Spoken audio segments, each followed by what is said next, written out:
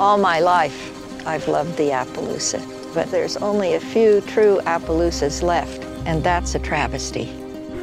A few years ago, I did a TV show called Around the World in 80 Trades. One of the things that I traded was horses in Kyrgyzstan. Out of the blue, I got an email from an American woman living in New Zealand, and she's convinced that one of the horses that I bought may have been an original Foundation Appaloosa horse. I thought, I've got to get hold of this guy and find out exactly where these horses are in Kyrgyzstan.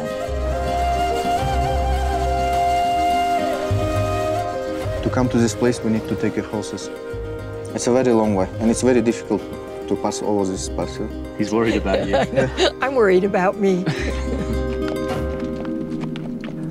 I really feel this is necessary. Well, there's only one thing in our way. That mountain. I'm freezing to death, and I want to get down there. Wish I would have married a cowboy. I'm so horsey, and none of my husbands were horsey at all.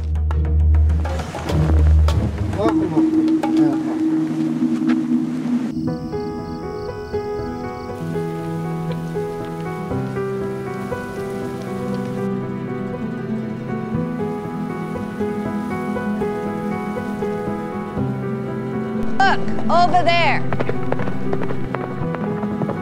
I feel like we're kind of halfway through a story now. Yeah, well, we need to be through DNA, and then we'll be better. But I never thought I'd be in Kyrgyzstan looking at this. This is horsey paradise.